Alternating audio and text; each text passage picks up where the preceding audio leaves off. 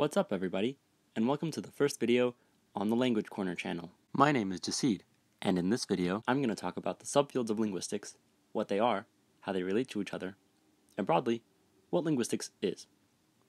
So first off, linguistics is an academic discipline. By that, I mean that it's a body of knowledge or field of study that people specialize in. More specifically, linguistics is a science.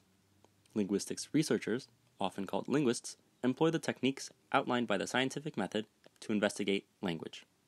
Linguistics as a field can be divided a number of ways. One common way the field is divided is by linguistic structures. Phonetics is the study of the physics, anatomy, and general physical properties of language. Phonology is the study of discrete, abstract elements in the speaker's mind that distinguish meaning. These are called phonemes, and in spoken languages, those usually correspond to letters in the alphabet, like P or N. But in sign languages, these refer to signs and hand shapes that signers use.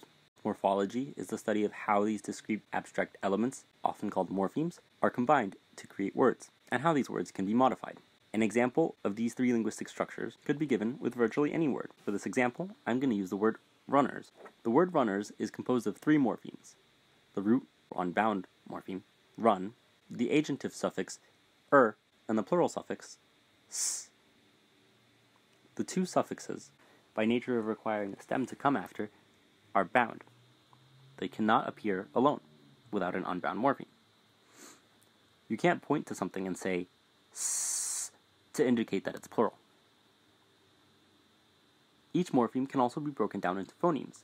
Run is broken down into a vowel and two consonants, a rhotic R, a mid-near-back vowel in my dialect, and a coronal nasal. Each of these can be further analyzed by the exact phonetic features that they possess. The rhotic can be realized in many ways depending on your accent. For example, in Scotland and parts of Ireland, they tend to use a flap, or even a trill, like rrr, for the rhotic in English, whereas I pronounce it as a retroflex approximant, ra. The vowel varies depending on your dialect, but it's pretty low and mid in my accent, and it's partially nasalized for everyone because the following consonant is a nasal. There actually isn't a lot of variation in the last consonant. Across the board, that one is almost always an alveolar nasal stop. Other linguistic structures that linguists study include syntax, semantics, and pragmatics. Syntax is kind of like morphology, but for groups of words. It's worth noting here that words isn't actually a useful concept in some languages. For example, many languages of the world more often create sentence-long words by attaching many morphemes to a single root. For instance, in Nahuatl, the language of the Aztec Empire and of the modern indigenous people of central Mexico, the word Nimitzte tlamaquiltis means I shall make someone give you something. But the only unbound morpheme in the word is maki, meaning give. Broken down morpheme by morpheme, it's ni, meaning I, mitz, meaning you, te, meaning someone, or undefined person, tla, meaning something, or undefined thing, maki, meaning give, ilti, a causative suffix, and s, a future suffix. That being said, syntax is the study of how words are put together to create grammatical sentences. Syntacticians study, for example, where the subject, object, and verb go in a sentence, and the rules that govern, for example, whether the adjective comes before the noun or whether the verb comes after the object. Semantics is concerned with meaning, specifically in the relationship between words, phrases, signs, or symbols, and what they refer to. An example of what a semanticist or semantician might study is how English speakers use the word red to refer to a wide variety of colors, ranging from a coppery orange, as in red hair, to a dark, almost purple, as in red wine. Or what exactly you mean when you call penguins, ostriches, and hummingbirds all birds. And pragmatics is the study of context. For example, the phrase, you have a green light, means only one thing literally, that you currently possess a light bulb that shines green. However, with context, it might mean that the traffic signal has changed to green, meaning that you can leave the intersection, or that your body is cast in a greenish glow, or that you're permitted to continue in a non-driving context. In some languages, such as Gerbil, an Aboriginal language of northeastern Australia, there is a taboo against the use of everyday words in the presence of certain relatives. For example, your mother-in-law, your child-in-law, your paternal aunt's child, or your maternal uncle's child. If any of those relatives are present, a Gerbil speaker has to switch to a completely separate lexicon, reserved exclusively for that purpose. There are other smaller subfields of linguistics like lexicology, the study of words, orthography, the study of writing systems, language pedagogy, the study of language education, and rhetoric, concerned with discourse and persuasion. But the 6 fields I just mentioned are the core of modern linguistics.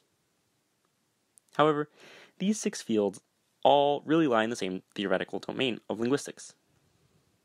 Theoretical linguistics includes all the fields I just mentioned, and it includes quantitative linguistics, which studies language specifically using statistical methods, and cognitive linguistics, which studies how language is related to cognition and thought.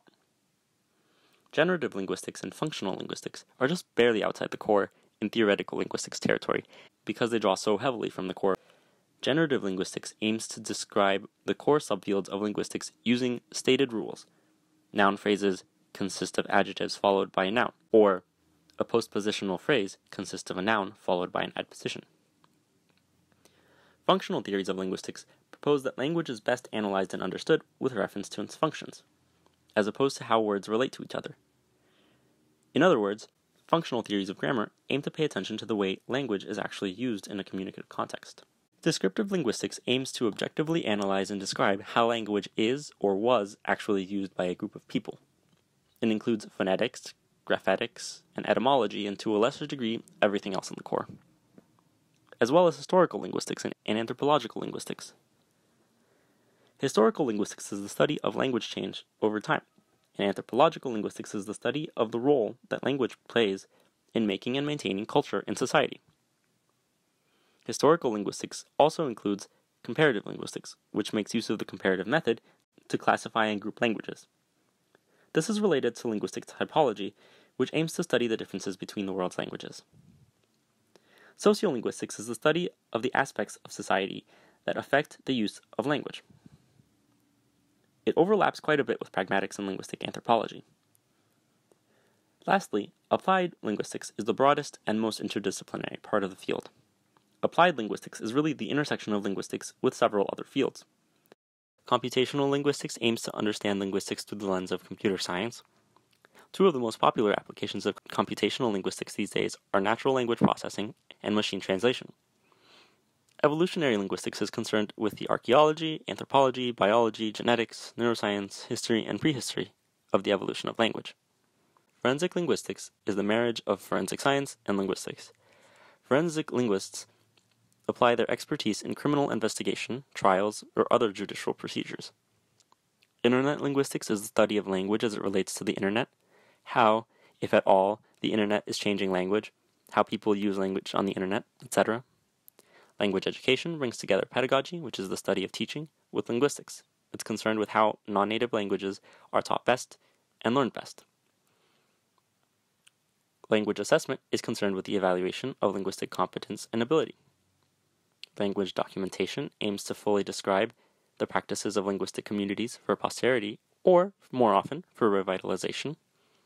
Language revitalization is a related field that aims to halt or reverse the decline of a language, or to revive a dormant one. Those who study language revitalization study the best practices for documenting and encouraging the use of the language. Linguistic anthropology studies how language influences the other aspects of life, especially social life. Neurolinguistics brings together fields like linguistics, psychiatry, and neuropsychology, and aims to understand how the brain acquires, understands, and produces language. And the last major subfield is psycholinguistics. It's the marriage of psychology and linguistics. Psycholinguists, apart from sounding like a group of linguists that have gone crazy, refers to the people who study the cognitive processes that make it possible to generate sentences from vocabulary and grammatical structures. So that's my map of linguistics. I hope you enjoyed this video. If you want to help me decide the topics for my next videos, check out my Patreon page. If you have any comments or questions, please be sure to leave those below. If you notice that I forgot to add anything, or if you think I put something on the wrong part of the map, also please let me know. I'm really excited to get feedback on this. Well, that's all for this video. Don't forget to subscribe and click the little bell if you want to get notifications for my videos. Stay humble, stay curious, and I'll see you guys later.